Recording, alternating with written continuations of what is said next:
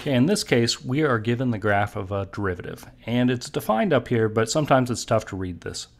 All right, we have a of x is defined to be the definite integral from 0 to x of f of t dt, and the graph of f of x is given right here. All right, so that's important that they gave us the graph of the derivative.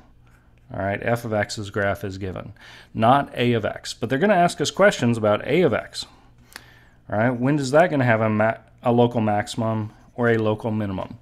So they're asking us about a of x, not f of x. All right, this is where everyone makes their mistakes.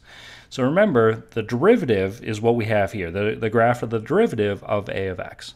So remember that the area underneath the curve is going to be positive, and it's going to be increasing a of x if it's above the x-axis. So this graph is going to increase until we get to the x-axis at 1.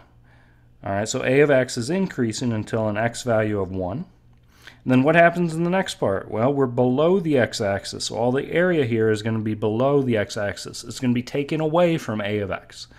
That happens until it looks like an x value of 3. We're back to increasing on this side, right above the x-axis for the derivative until we get to 5.